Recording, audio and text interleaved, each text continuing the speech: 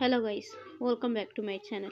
Today in this video I will show you how to fix photo people album not populating on iPhone in iOS 15.2. First of all, subscribe to my YouTube channel and press the bell icon to get new tech videos. Now let's start the video. Tip number 1. Turn on and turn off iCloud photos. Open the setting app on your iPhone. Tap Apple icon. Tap iCloud.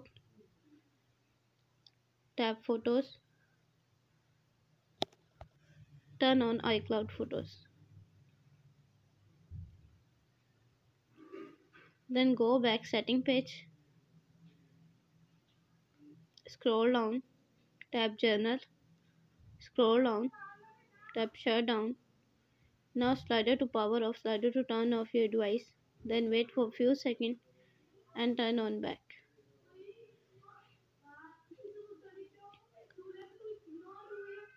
Tap Apple icon.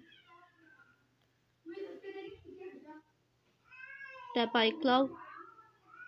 Tap Photos. Turn off iCloud photos.